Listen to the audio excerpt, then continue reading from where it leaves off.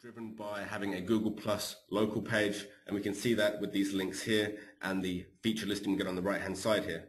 So our client here, Pacific Hills Treatment Center, has a Google Plus page, so hence they get some of that really nice feature listing information on the right hand and the left hand side here, as well as the feature map location.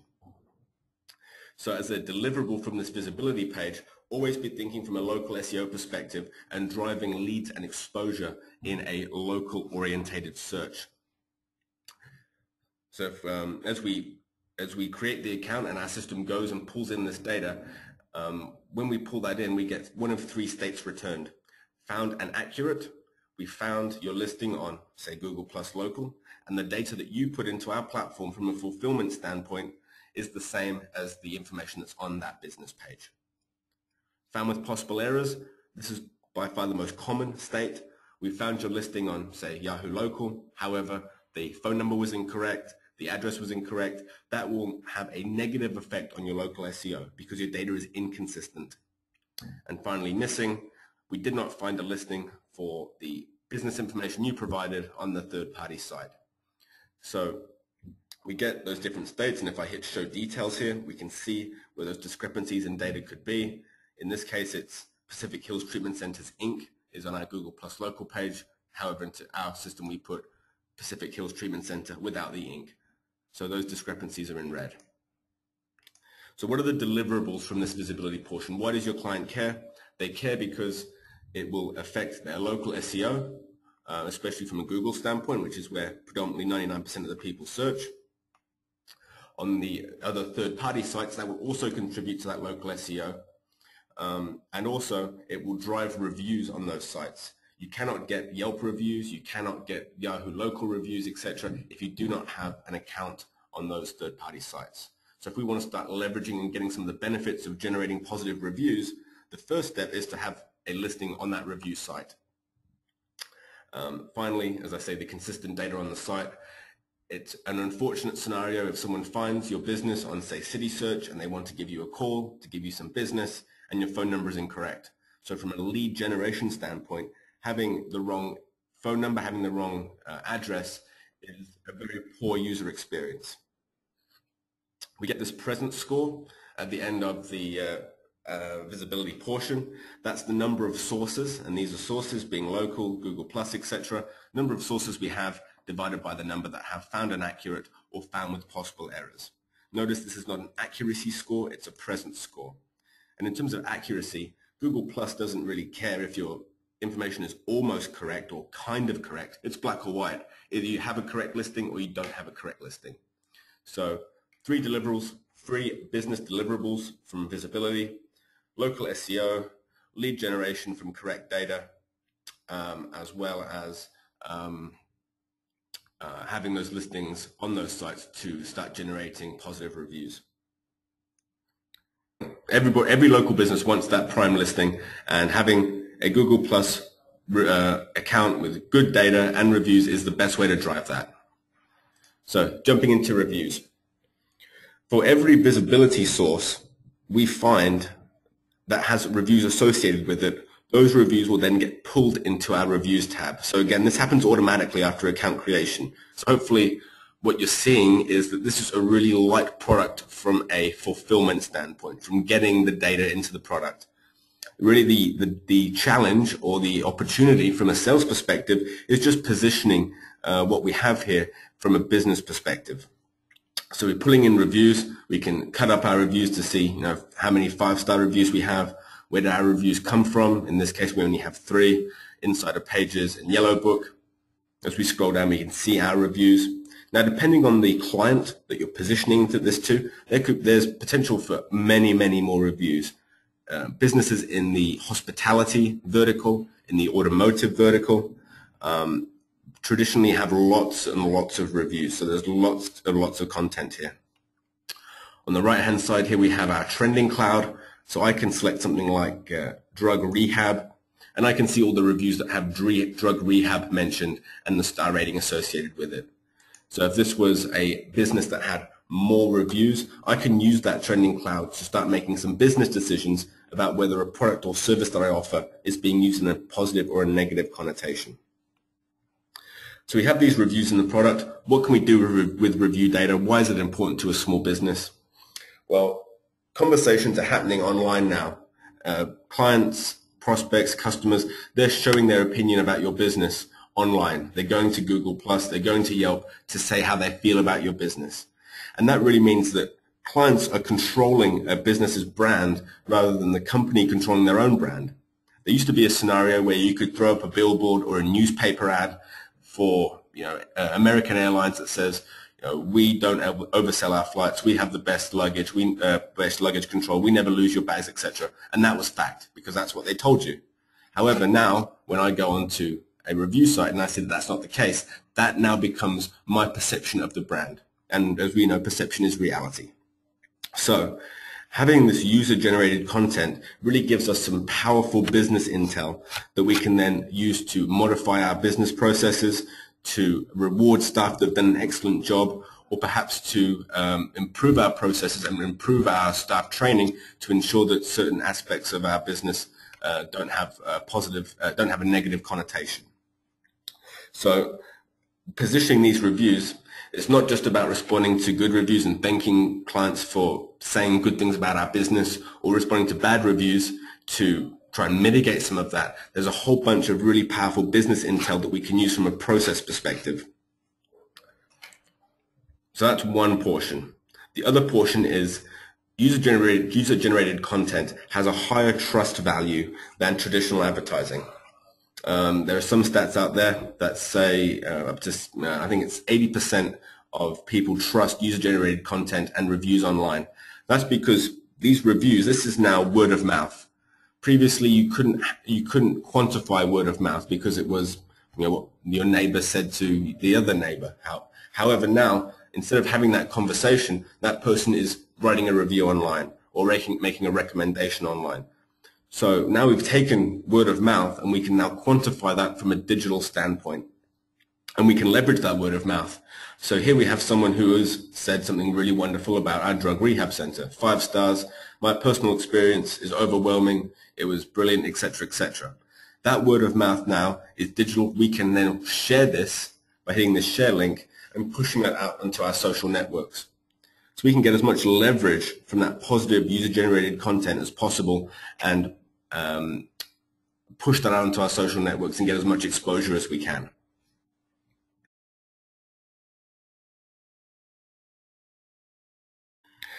Absolutely. So the more reviews you have, the way that you can leverage those from a SEO standpoint is to share them on your social networks, or on your website, because one of the things that Google takes into account is fresh content and new content. So as you're pushing that content out onto your Facebook page or your Twitter account or your website, that's fresh content that as Google sees it and it drives up that ranking. So absolutely.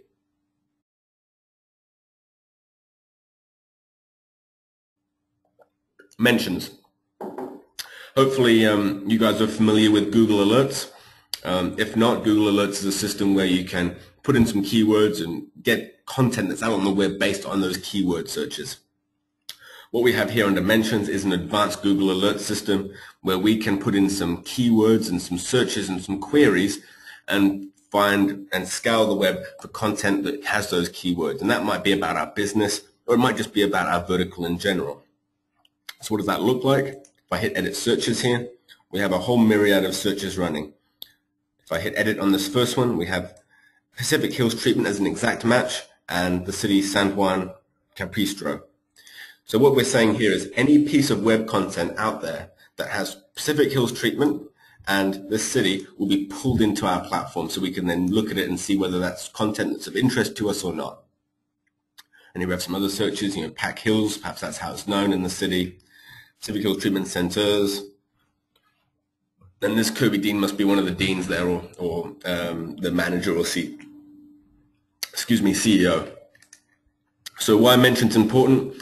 Mentions is really active listening. It allows us to put in some searches and pull in a whole bunch of content from the web. So whenever anybody is talking about our business, whether it's a blog article, a Facebook post, a piece of news on the web, we can get that pulled in. So we're not having to find it. It's just being pulled straight into our dashboard, and we can then make some business decisions about that content, whether it's good, bad, or indifferent. On the right-hand side here, we have a sentiment engine, which applies some sentiment to the mention, whether it's good, very positive, about my business, somewhat positive, neutral, etc. And if we find some good content, so let's have a look at some of the stuff we have here. This looks like some sort of web article. Let's have a look. Orange.networkofcare.org, Pacific Hills Treatment Center. Since inception, the most trusted California drug thing, blah, blah, blah. This looks like sort of a directory article, but also, about our business. So if this was something that we wanted to share, we could hit the share link again and push this out into our social media networks. So it allows us to find any time our business is being mentioned. And then, as I said, being able to share that really easily. So again, this is about content creation. One of the most tricky things about social media is trying to find that engaging content. If we can find some interesting articles about our business or about our vertical and share them, that saves us a whole lot of time in terms of content creation. Jumping into social. Again, the social portion leverages what we do on visibility. So we find the Facebook account and the Twitter account and the Foursquare account on the visibility portion of the product, and then we pull that activity into our social tab. So if you're familiar with Hootsuite, this is a Hootsuite type scenario where you can have all of our social activity in the one dashboard. So I can flick between my Facebook account and my Foursquare account, etc., and see what's happening on those accounts. This is a real time saver and increase in efficiency because I'm not having to log into these different platforms to see what's going on my social media account. Alternatively, I can also share content or post directly, so I don't have to go to Facebook and Twitter and LinkedIn independently to post content. I can post content to all of these platforms. I can also schedule content to go out at a certain time. So again, I can do all of my work and all of my social activity from the one dashboard.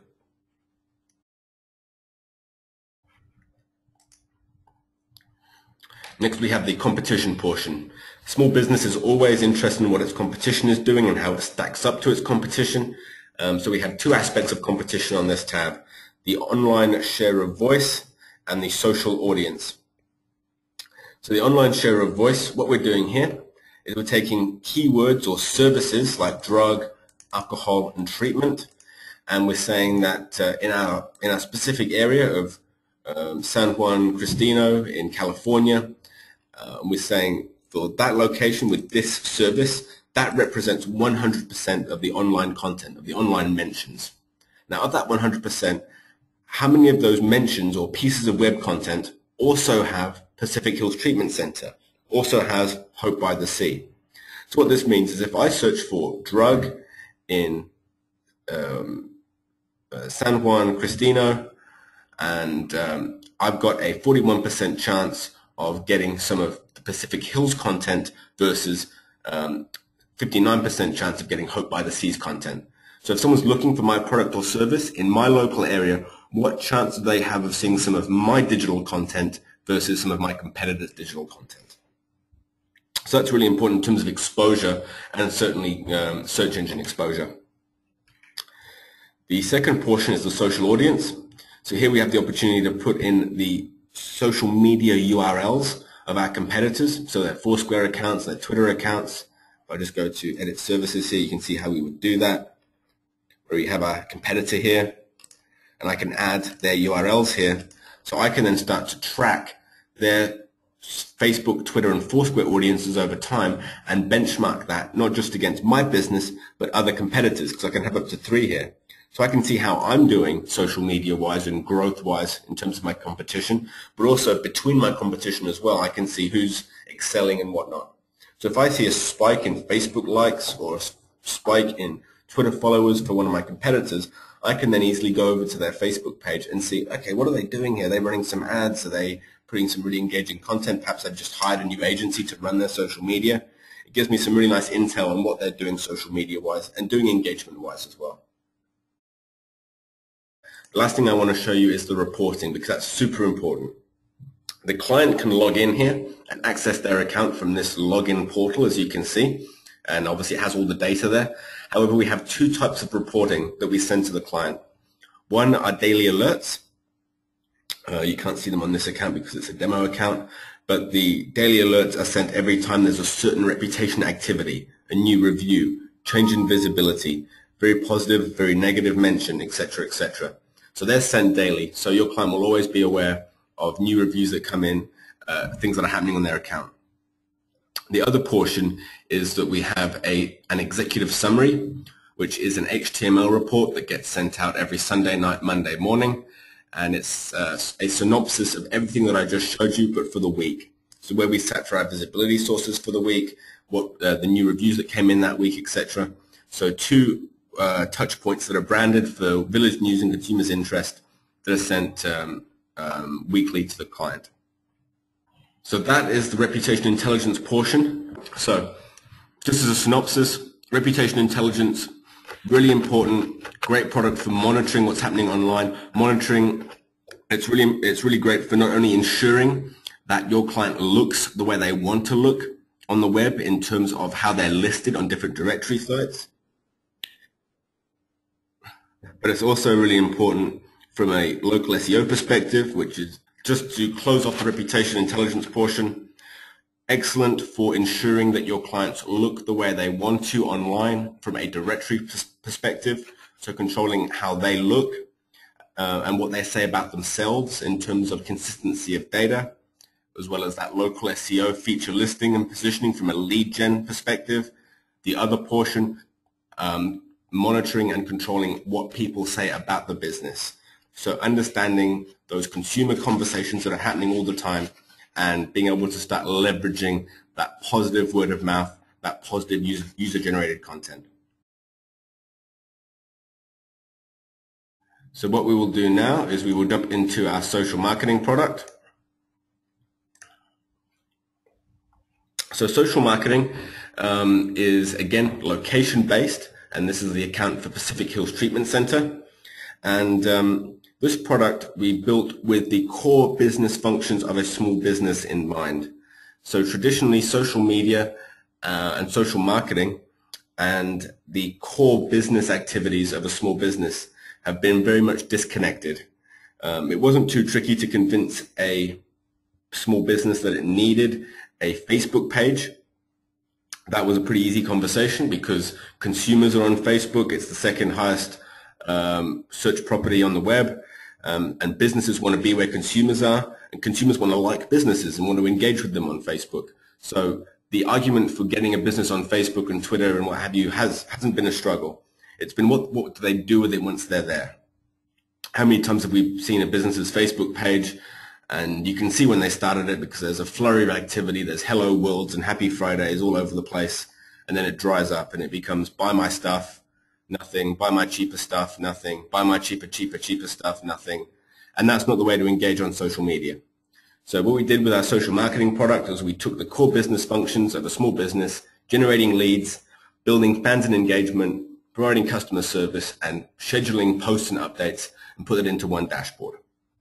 So I'll go to connecting accounts first.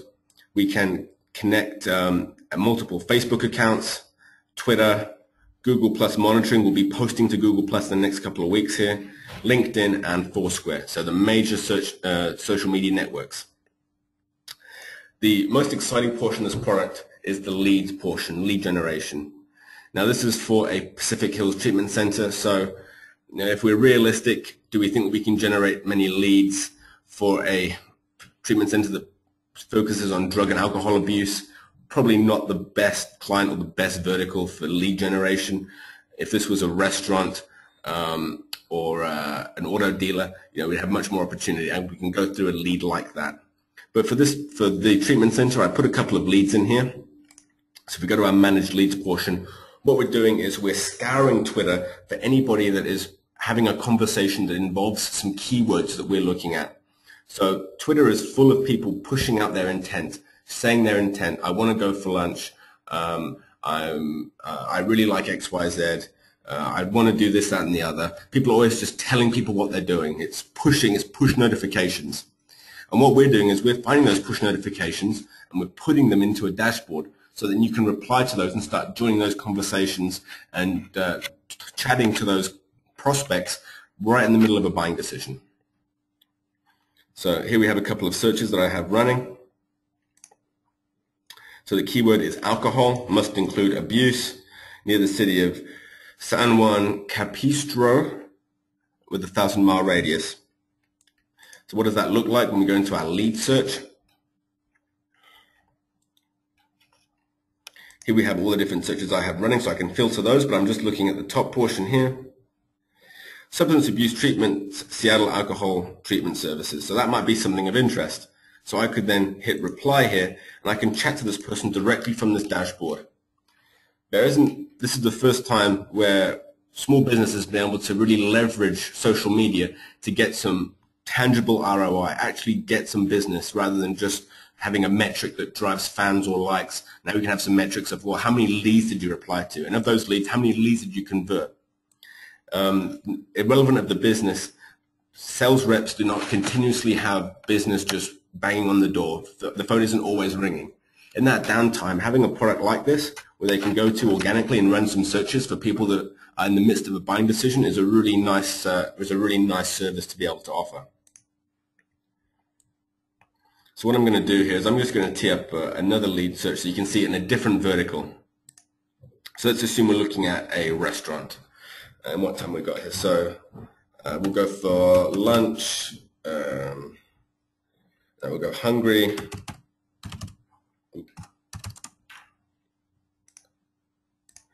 And then we'll say must include lunch.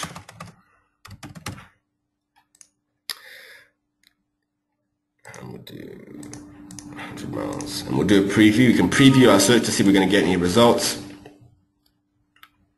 So here we go. I've got a preview here 13 minutes ago, 39 minutes ago, 2 hours ago. These are all leads for a restaurant. So here I'm going to save this. And that lead search is now in my leads tab. And I'm just going to have a look at my hungry search. Arrived in LA, body thinks it's lunchtime, I'm really hungry. Come on, Story Kevin, where are you? Brilliant. This is the best sort of lead because this person is having a conversation with someone else on Twitter. So as I start to reply to these, I'm jumping into two people's conversations on where they're going to go for lunch. So if I'm in that area, if I'm a small business, if I'm a restaurant, if I'm a food truck, etc., I can now speak directly to this person in the midst of them having a buying decision and say, hey, have our Friday special as XYZ. 39 minutes ago, what's the plan for breakfast and lunch? I'm so hungry. Eating your lunch on your break because you're that hungry. Well, now that you've eaten your lunch, you need some lunch, come and see us. Hopefully you can see how powerful this sort of product is in generating leads for a small business via social media.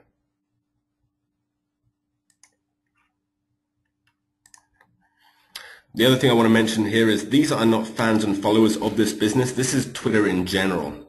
So not only are you generating leads, but you're also driving that other metric of increasing your followers and fans because these are people that were looking for your service and potentially will then follow you as you start communicating with them via this product. So we're really hitting two metrics there. I've done some in-person seminars for some of our partners and to small businesses, and their eyes light up when they see this product because it's the first time they've been able to have really such easy access to people that are looking for their product or service. So that's the leads portion. If there's no questions, I'll move on to build fans. Build fans works in a very similar way, but what we're doing here is that we're utilizing RSS feeds and Twitter to find engaging content, which, as I mentioned before, is traditionally one of the hardest things for a small business to do, find that content. An analogy I like to use is that Facebook and Twitter and those accounts or pages are like a vehicle. And if I have a lovely Lexus on my driveway, a brand new Lexus, that's great. I've got a really nice vehicle there. If I don't put any gas in it, it's not going anywhere. It's not doing anything for me apart from sitting on my driveway. Social media is the same. I can have the nicest Facebook page with a lovely cover photo and what have you, but if I don't have any engaging content, if I don't have any gas, that page is going nowhere. It's doing nothing for me. So that's what building fans is all about, finding that engaging content. So we do that, as I say, via RSS and via Twitter. So if I go to my managed content searches here, I've got a couple of RSS feeds that are set up based on this vertical health, so the New York Times Wellness blog and the Psych Central News. So I have those RSS feeds coming in, plus I have these Twitter content searches again for alcohol and drug. So if I have a look at my Build Fans, again I can go over to Twitter and I have my filters.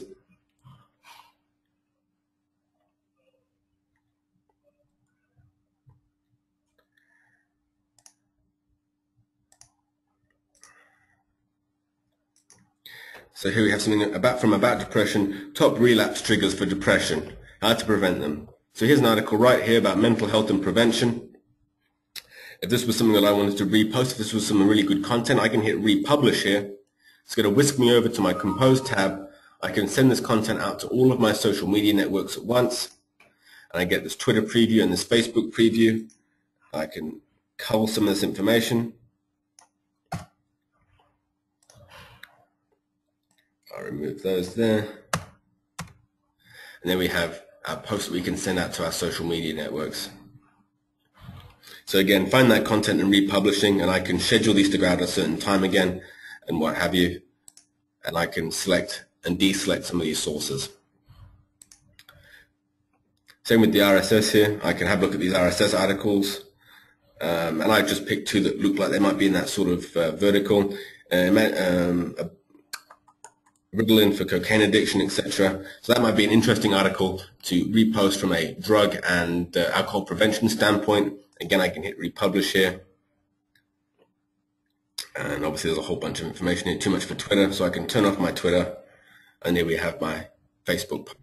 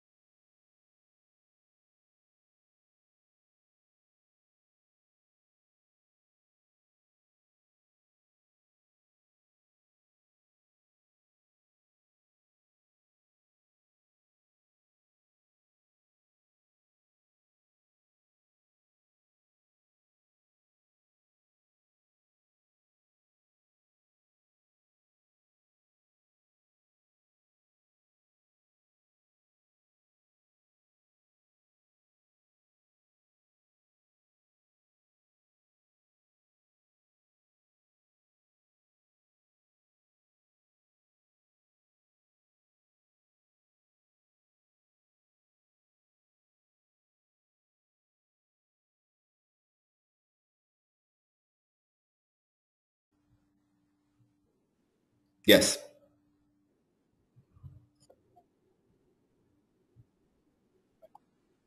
Okay. Sorry. So RSS is a way to pull in information from predominantly a news site or a blog site. So rather than having to go to ABC News or CBS News, etc., to see what articles they have, they provide RSS feeds, and RSS stands for Really Simple Syndication. And that's exactly what it's doing. It's just syndicating data. So we have those RSS feeds in our product. What you need to understand is that we can pull in content that is relevant to that small business directly into this platform from a variety of news sites, so your client does not have to find it, and it's going to be served up right in their dashboard. So if I go to manage content searches and I go to my RSS feeds, I can add an RSS feed. That's kind of more for advanced users. We have an RSS library. So here are all the sites. So this should really resonate. We're in our health and medical category because we're a treatment center. And so we have access to ABC News Health, BBC News, Huffington Post Health. So all I have to do is hit add here, and I can add the Huffington Post Health RSS feed, or all the health articles that Huffington Post does, to my dashboard now. So now when I have when I'm pulling in content, I'm now pulling in from 3 different websites directly into our dashboard, so we can have a look through those and republish them. Does that help? Does that make that a little clearer?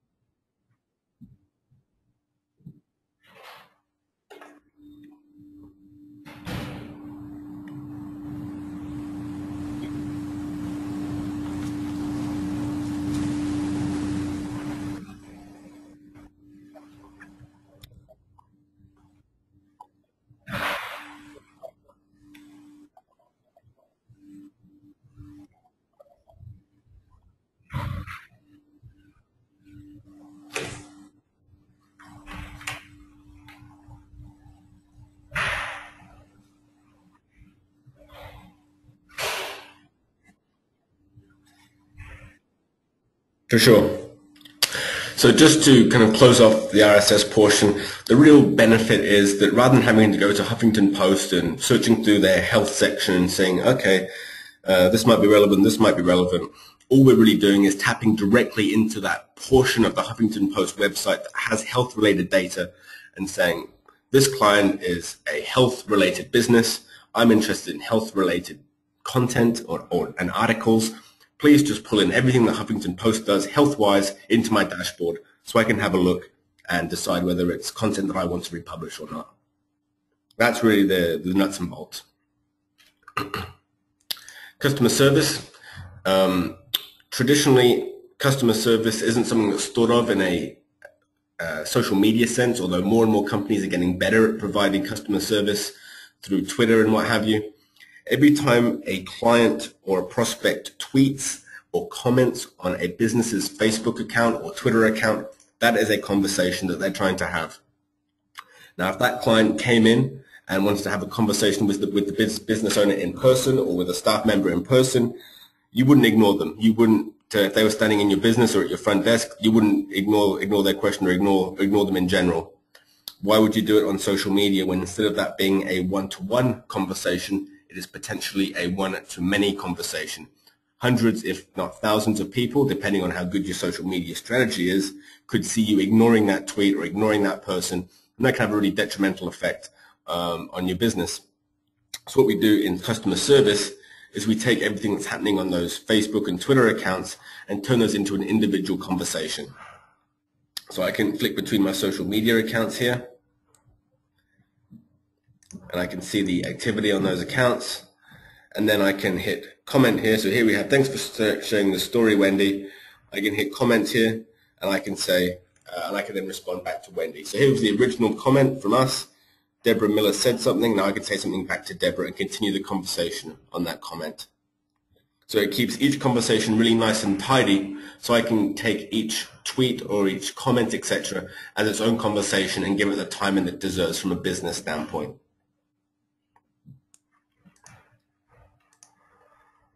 Finally, scheduling. We've seen some of this before. This allows us to schedule our posts and compose our posts and send those out to our multiple Facebook account, multiple social media accounts.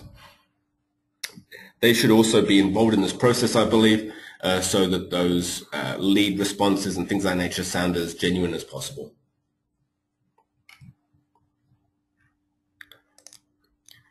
So any questions regarding the social marketing product or any of the positioning there? The most important things from my perception is the generating leads, really getting some tangible ROI from your social marketing and social media initiatives, actually getting some business from people who are looking for your product or service and pushing out that intent via social media.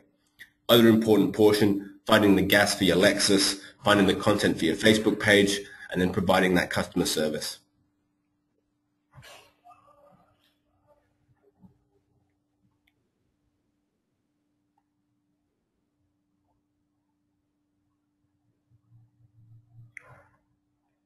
Was there anything else you wanted me to go over at this point, Todd? Oh, thank you.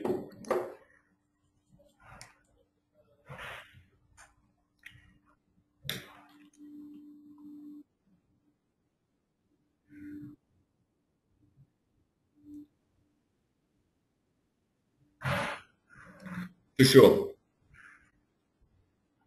For sure. Having that fresh content on your both website as well as social media accounts, it's easier on social media accounts, is really important for SEO because it's new content. Google rates new content and fresh content really high in its algorithm. So as you're pushing fresh content onto something, that drives its ranking. That's one aspect of republishing that content.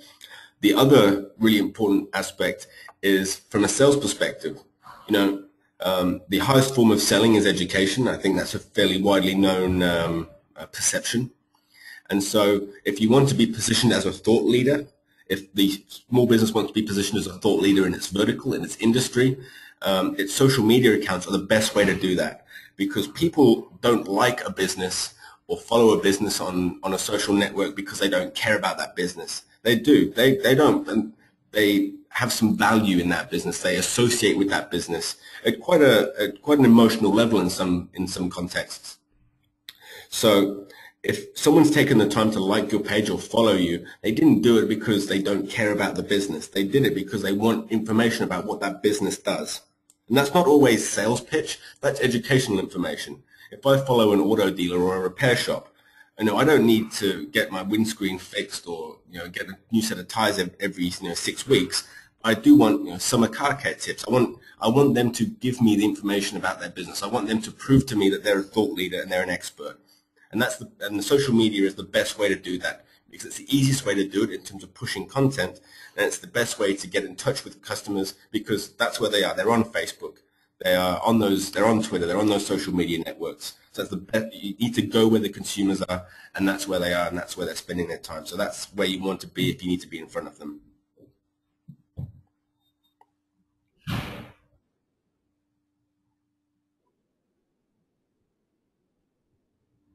Why did we? Foursquare is probably the major check-in site as far as we're aware. There's also Facebook check-ins which we're integrating and what have you. But as a standalone third-party platform, Foursquare is really predominant in the check-in space, especially in the food and beverage and tourism vertical. And Foursquare has the option for comments and feature listings as well. And they also have excellent data points. So from our perspective, a real important point is getting the best data to your clients, and Foursquare provides us with that option, with that functionality.